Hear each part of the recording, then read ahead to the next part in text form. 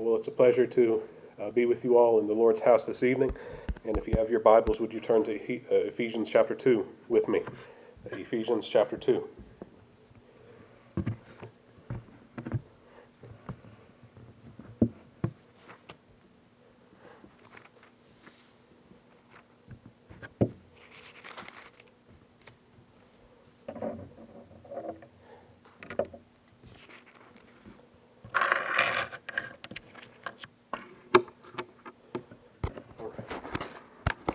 And hopefully the audio is going out on the live stream, but I think it might be. I think it might not be tonight. But tonight we're continuing our study on Romanism, on the Roman Catholic Church, and tonight we've come to one of the last sections in our study. We may look into one more section next week, but tonight we're looking at really three topics that are all put together in Romanism, and that is Mary, the saints, and the treasury of merit, as the Roman Catholic Church teaches it. This has to do with what our relationship as believers are to the saints who are in heaven. And so if you have your Bibles in Ephesians chapter 2, we'll begin reading in verse 18 together. The scripture says, "For through him we both have access by one Spirit unto the Father. Now therefore ye are no more strangers and foreigners, but fellow citizens with the saints and of the household of God." And now let's go to our Lord in prayer. Father God, we come before you, and Lord, we thank you for your word that you've given to us. We thank you for even the saints that have gone before us. We thank you that by your grace they persevered to the end and that they're seated at your right hand now, Lord. We pray that we would all take encouragement from them and be able to be strengthened by our fellowship with them in Jesus Christ. Lord, we pray tonight that you would help us to have a right understanding of them, Lord, but a greater understanding of Jesus Christ, who saved us. Lord, we pray that where we've sinned against you this week, that you'd forgive us and that you'd wash us from it. Lord, we pray that you would help us to have fellowship even with those who couldn't make it here tonight. Lord, that they would know their fellowship with us in Jesus. Lord, we pray that you would help us all to be able to do your will the rest of this week, especially that we can bear witness to Jesus Christ by the preaching of the gospel. Lord, we pray that if there are any lost in here, that you would draw them, that they would be saved. Lord, be with our missionaries in the way that you always are, to give them the things that they need if they ask of you. And Lord, we pray that you'd be with our nation to help us to turn back to Jesus Christ. We love you and thank you for all things. In Christ Jesus' name we pray. Amen. So the topic of Mary and the saints. In particular, tonight what we're asking is, what role do the saints have in the salvation of Christ's people? In the way that God saves the church, what role do the saints play, if any role, in the saving work of Christ? And we're beginning, as we always have, by looking at the Romanist view. What do the Romans, the Romanists, the Roman Catholics, say about Mary and the saints? And what they say is that the saints are intercessors for us, they are benefactors to us, and that they are objects of veneration, that they are objects of religious honor. And to start with that, we need to recognize this idea that I mentioned at the beginning, that is the treasury of merit. What does that mean? The only ones in the church that are recognized as saints are those who have already lived the Christian life, they've passed on before us, and they have made it to be with the Father in heaven. They have merited enough, they have cooperated with the grace of God enough so that they, at the moment, right now, are in His presence with Christ. This means, of course, they had enough merit. They did enough to cooperate with God's grace. But it also means that because they did enough to merit that spot in heaven, to make it to heaven, the thinking goes that they may have had some extra merit that they accrued in this life or in purgation, that they did enough for themselves and more so, that they merited above what was necessary for their personal salvation. And so this merit that is over and above what they needed is called the treasury of merit. It is the works of the saints, the merits of the saints in heaven, that they have extra from their own salvation. And this is what the treasury of merit is. And this treasury is said by the church that the church is able to dispense merit from this treasury. They are able to give from this treasury of merit. Within the treasury of merit also includes the righteousness of Christ, the infinite merit that he merited before God, but it also includes that of Mary and the other saints. In the Catholic Catechism, section 956, the text reads, "The intercession of the saints, being more closely united to Christ, those who dwell in heaven fix the whole church more firmly on holiness. They do not cease to intercede with the Father for us, as they proffer the merits which they acquired on earth through the one mediator between God and men, Christ Jesus. So by their fraternal concern is our weakness greatly helped." So they are in heaven, they pray before God there, and they are able to pray that God would transfer their merits that they preferred in this life to the saints who are in need.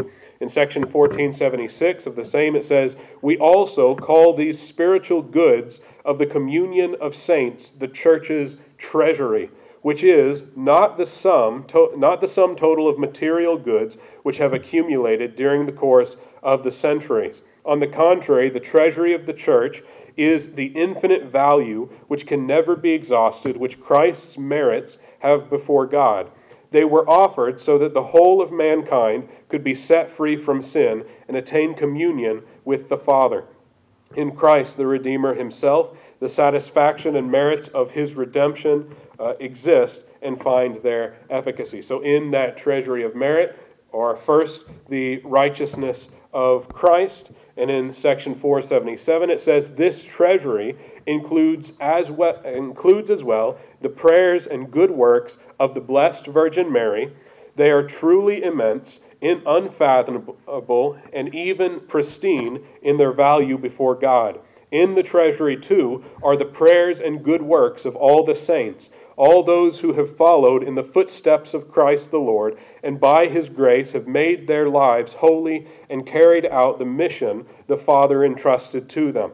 In this way, they attained their own salvation and at the same time cooperated in saving their brothers in the unity of the mystical body. So in that long quote there, it says Christ's merits are in the treasury, but also the pristine merits, the unfathomable merits of Mary, and the merits of all the saints, and that these merits are to cooperate in the saving work of the church, that they have a role to play in God saving the church. It's not just the merits of Christ, but it's the merits of Mary and the saints under Catholicism.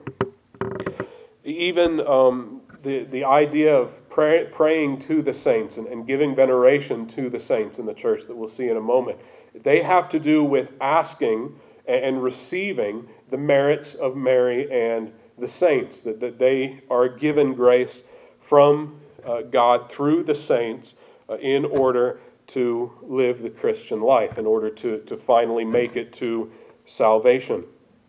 And so the saints are also to be given worship, or as they would put it, veneration in the Roman Catholic Church. This is a distinction in the church. There are two kinds of of honor that can be rendered in Catholicism. One is latria, which is the worship only due to God, and there is a lower kind of honor, a creaturely honor, that is given to the saints, which is called dulia, that they are rendered honor from the church.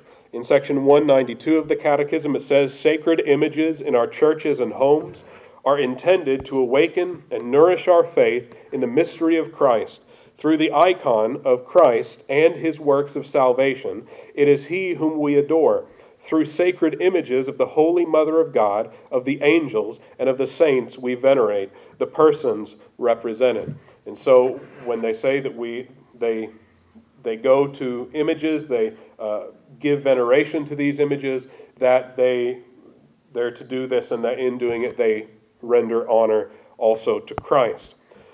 And Mary, in particular, you'll notice even before, she's given a special place in this whole ordeal. Her merits, her good works, her role in the salvation of the church is set above all of the other saints, and so she is also rendered greater honor.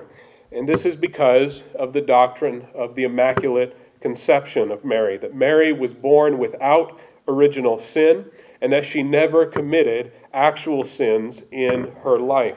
In section 491, the Catechism says, "Through the centuries, the Church has become ever more aware that Mary, full of grace, through God, was redeemed from the moment of her conception." That is what the dogma of the Immaculate Conception confesses, as Pope Pius IX proclaimed in 1854. And he says, "The most blessed Virgin Mary was, from the first moment of her conception, by a singular grace and privilege of Almighty God, and by virtue of the merits of Jesus Christ, Savior of the human race, preserved immune from all stain of original sin." And so Mary was born, she was conceived even, without any stain.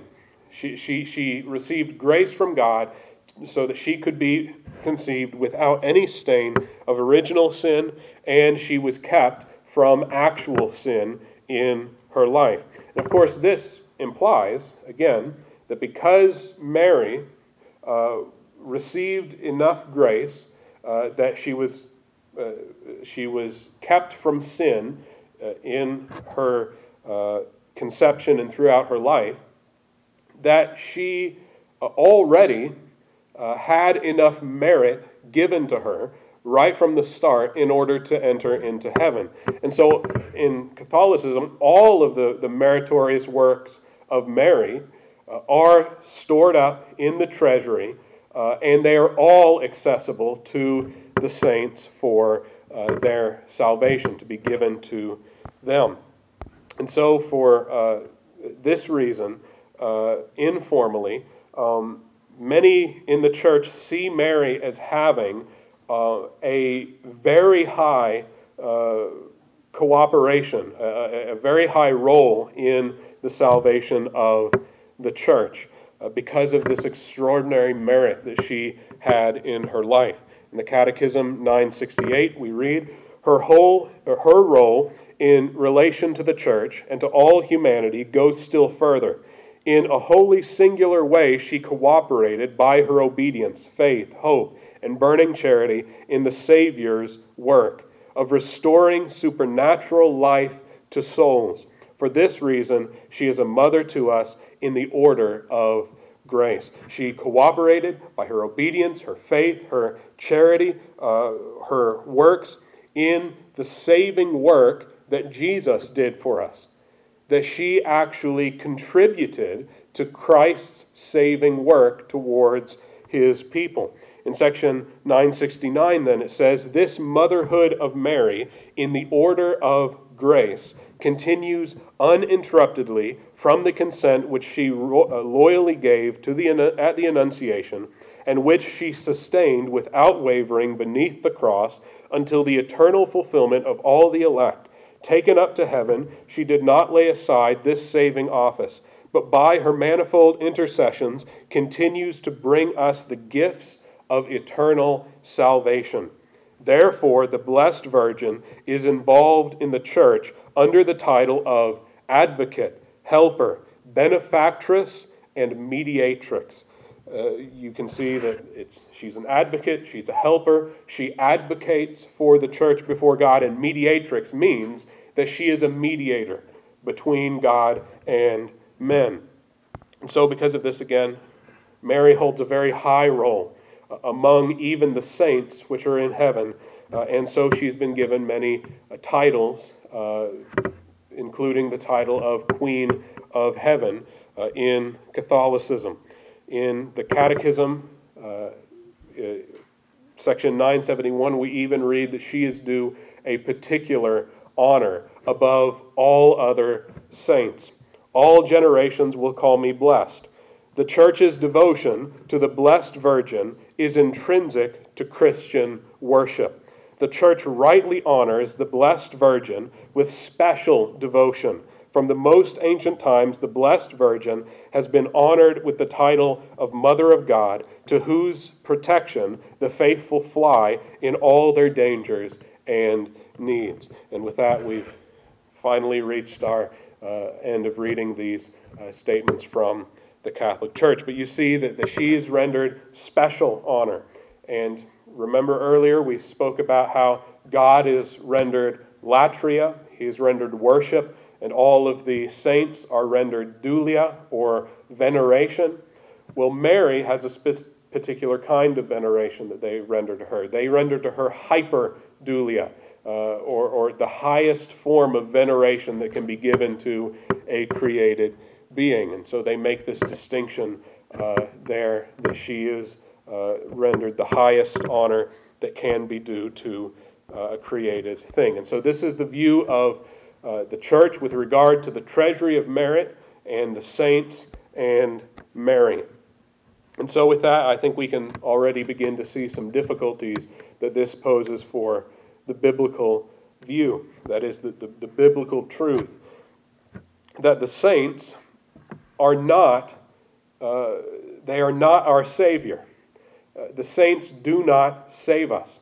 They are not worthy of anything resembling worship to God.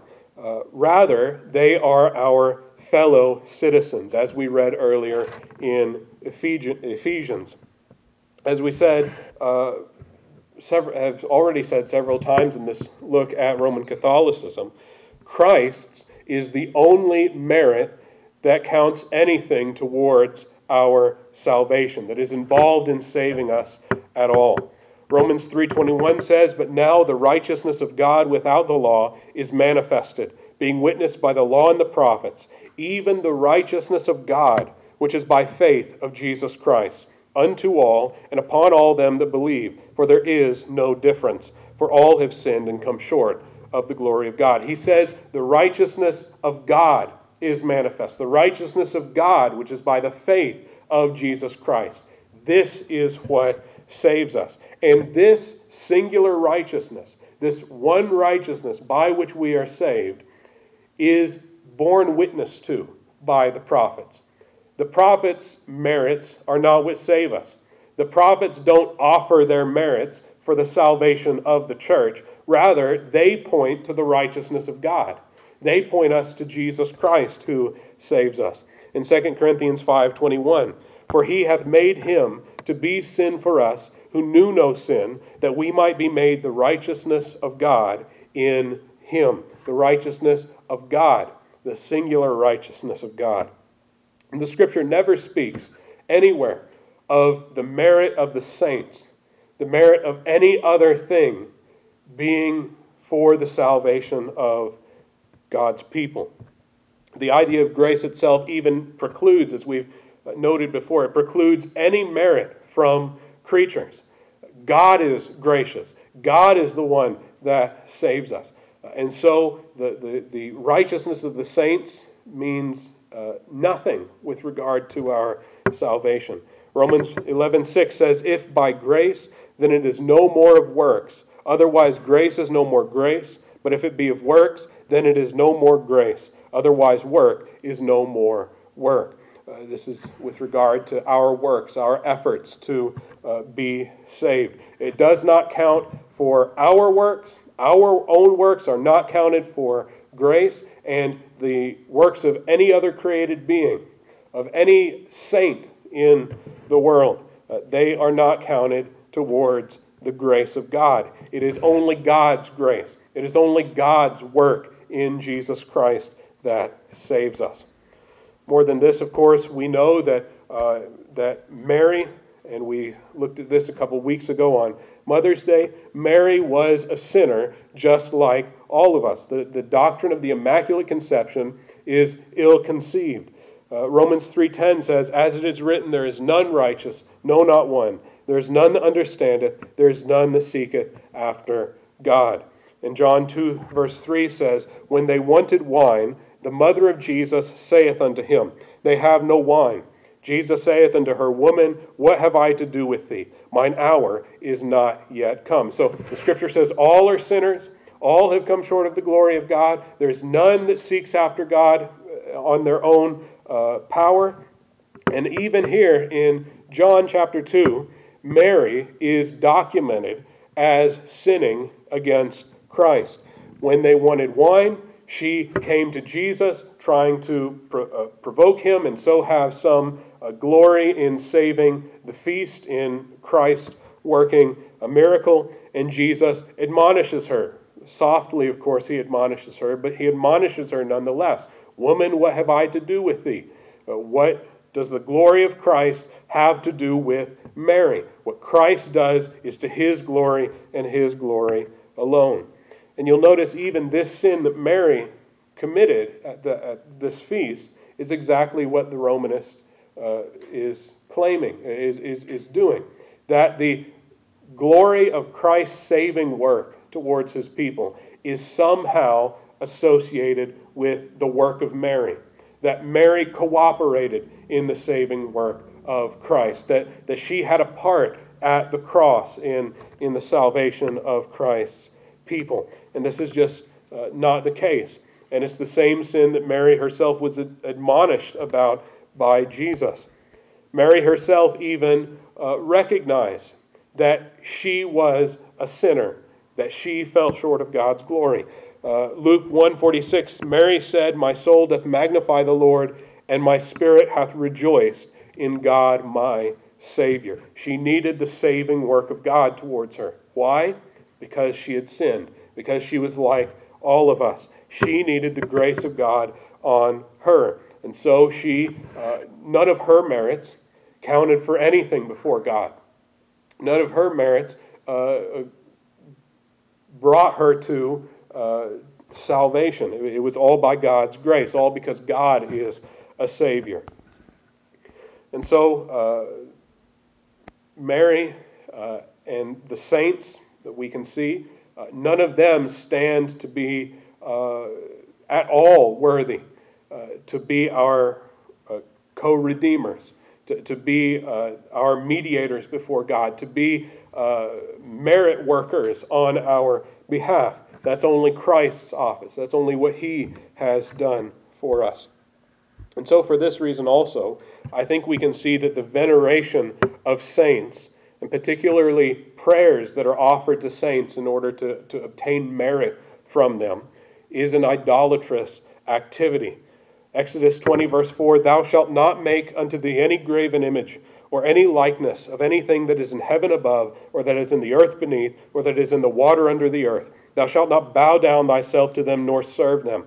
For I, the Lord thy God, am a jealous God, visiting the iniquities of the fathers upon the children, unto the third and fourth generation of them that hate me, and showing mercy unto thousands of them that love me and keep my commandments."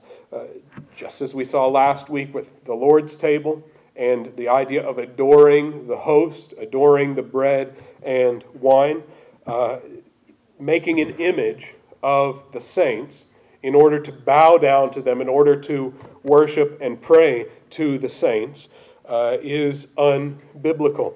Only worship is due to God. Only religious honor is due to him and none else. This of course, doesn't mean that we can't have pictures of our family members, and it doesn't even mean that we can't have pictures of the saints to remember them by. We can have pictures of preachers from the past. We can see what they looked like. We can even thank God that He put them forth as an example to us, but we are not to venerate them. We're not to bow down to them or worship them or pray to them. And particularly prayer is problematic in this because prayer in the Scripture is a form of worship that is only due to God. Only He is worthy to receive our prayers. In Matthew 6, verse 9, we read, "After this manner, therefore, pray ye." In a maximal way, he says, pray you like this. If we pray, then we should pray after this form, after this template. Our Father, which art in heaven, hallowed be thy name. Thy kingdom come, thy will be done in earth as it is in heaven. And in verse 13, for thine is the kingdom and the power and the glory forever. Amen. Only God is mentioned there. Only praying to Him and petitioning Him for what we need. Only giving Him honor by prayer. And so, if we're to pray like this, we ought to pray only to God.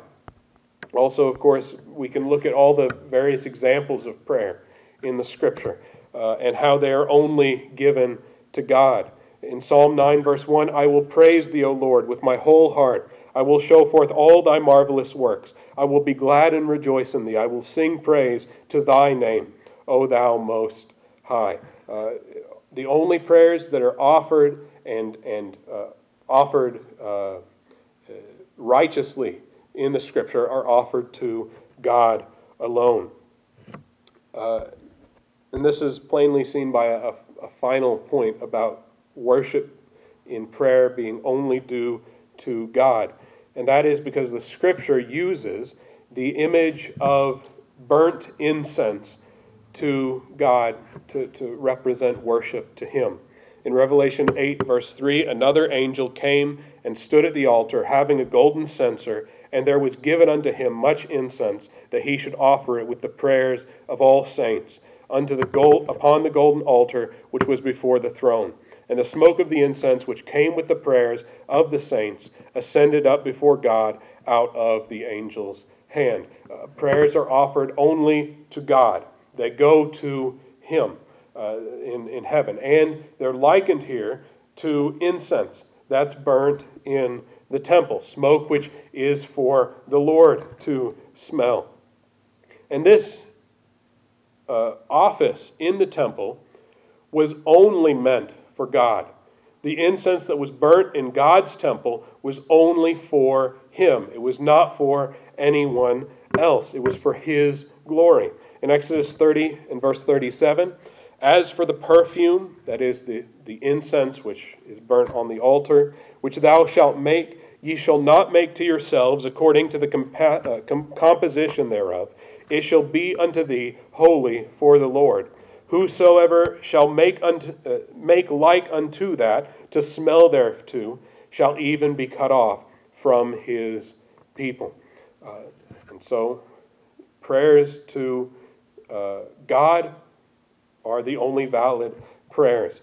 Anyone who makes like, who offers this in any other context, even to his own family members, to those who have gone on and passed before us, that they shall be utterly cut off in this passage. And so prayers are only for God. They're a kind of worship that only He is worthy of. So again, the offering of prayers and veneration to the saints is repugnant to Scripture. Also, the role of the saints, as we've seen, as mediators, is flatly unbiblical. The Scripture strictly denies any other person serving a role of mediator for the people of God. 1 Timothy 2:5, there is one God and one mediator between God and men, the man Christ Jesus, who gave Himself a ransom for all to be testified in due time. He is the only mediator, the one and only Jesus Christ, who intercedes for us before God. Hebrews 4:14 says, "Seeing then that we have a great high priest that has passed into the heavens, Jesus the Son of God, let us hold fast our profession. For we have not an high priest which cannot be touched with the feeling of our infirmities, but was in all points tempted like as we are, yet without sin. Let us therefore come boldly unto the throne of grace, that we may obtain mercy and find grace to help in time of need." He doesn't say, go to the saints and have them pray for you. He doesn't say, send Mary to go and placate Christ and to obtain mercy for you. But rather, he says, let us come boldly, directly to the throne of grace. Come directly to Jesus Christ. He is a merciful high priest. He will receive you. And so you come to him, and he is your mediator. The only mediator between God and man, the God-man, Christ Jesus. And so finally with this, we see that the role that the saints play in Roman Catholicism, it encroaches in just about every way on Christ's work to save his people. The perfect work that he did on the cross for us. It moves in on his territory, and it takes it for Mary and the saints, which we all know that Mary and the saints would despise that they hate that people think that about them. And so finally, let's come to two final scriptures in our study tonight. And let's see what the scripture does say about what footing the saints stand on and that we stand on also. First, I'll note that in the scripture that we are all called saints. That we who are on the earth, who trust in Jesus Christ, who have his grace on us, his Spirit with us, that we are all called saints before him, set apart for his purposes. But also, as we read at the beginning, we see that all the saints are on an equal footing in heaven before God. Ephesians 2:18 says, "For through him we both have access by one Spirit unto the Father. Now therefore ye are no more strangers and foreigners, but fellow citizens with the saints and of the household of God." By the work of the Spirit, communicating our presence into heaven, to be fellow citizens with all the saints, with all the household of God, we come before his throne. We have access to him through the Spirit. And so we're no more strangers and foreigners. We're not cut off from the saints who are in heaven as if they have one status before God and we have another status before God, that we have a secondary status, a status that relies on the saints in heaven. Rather, we are all the same before God. We are part of his household every bit as much as they are, so that we need not rely on their workings in heaven.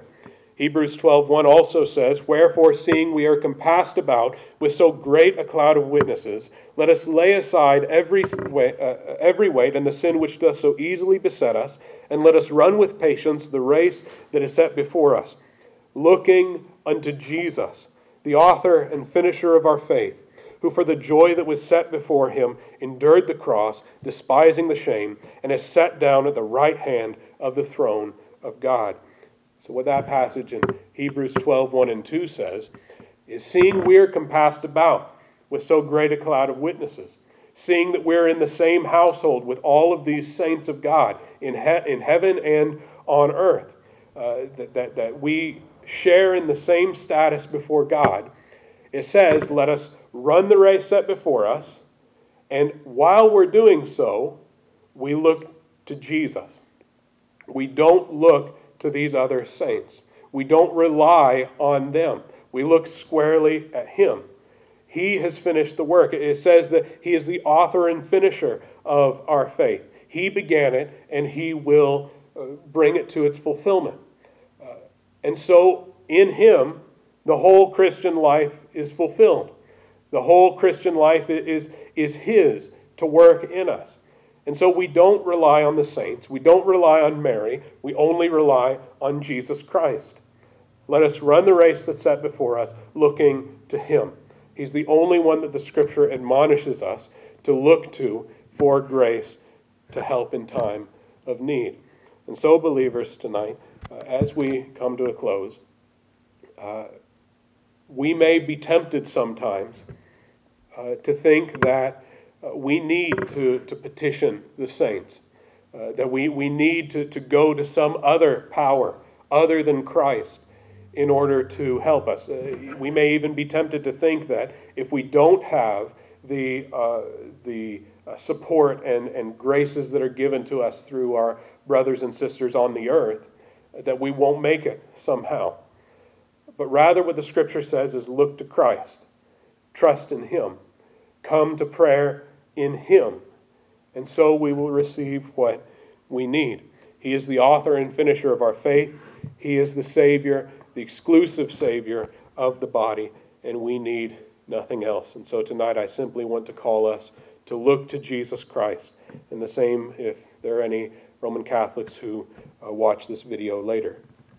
And if there are any unbelievers in here, I have the exact same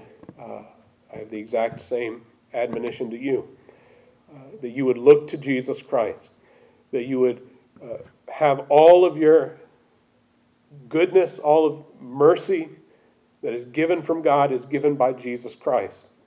And so look to Him, trust in Him. As we read earlier, there is none righteous, no, not one. There is none that understands. There is none that seeks after God. Even Mary was a sinner, and she confessed that she needed a Savior, that God was her Savior. If you do not come to Him, if you do not have Jesus Christ, then you do not have salvation. And so come to Him. Believe on the Lord Jesus Christ, and thou shalt be saved. He is a merciful high priest and will receive you. And so with that, let's go to our Lord in prayer. Father God, we come before you once again, and we thank you for Christ. Lord, we thank you for all His people. And Lord, we pray that you would help us to be admonished by the saints that went before us. Be admonished by the saints that are with us right now and in our context, Lord. That you would help us to be admonished not to rely on anything else, but to look squarely to Jesus Christ for our salvation. Help us to lay aside all of the things that we think are meritorious, Lord. We pray that you would help us to only trust in Him and what He's done. Lord, we ask that if there are any lost in here that listen later, that do not know Him, that are still dead in their sins, Lord, that you would waken their heart by the Holy Ghost and have them look to Him in faith, that they would be saved. Lord, we pray that where we've sinned against you again, you'd forgive us. Lord, that you would keep us until the day of Christ. And Lord, we pray for those in our church family that couldn't make it tonight. Lord, that you would keep them safe and give them comfort and help them know the fellowship they have with us. And it's in Christ's name we pray it all. Amen.